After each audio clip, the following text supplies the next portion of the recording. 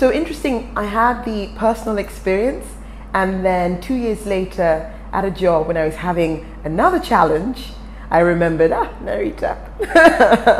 And so I came in and had a different session, and this, same principles, different challenge, but still sort of equipping you with the toolkit to, again, unpack the problem, understand where it's stemming from, and go to the root cause, if you like, and start to understand how you're more powerful than whatever you think those obstacles are. You really are in control of whatever situation you find yourself.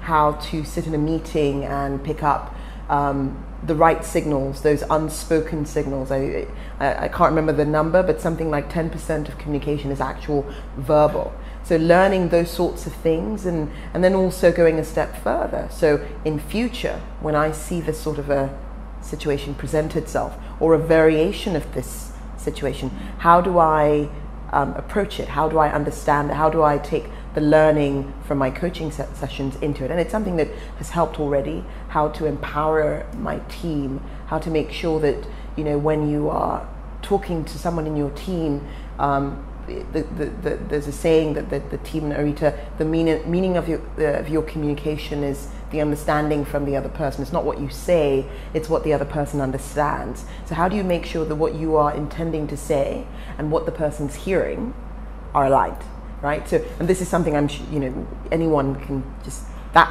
skill is something that will help in every facet, be it personal life or work experience. So I've had two separate instances, sort of personal and professional, and in both situations I've walked away with, two boxes that I can now use, in future.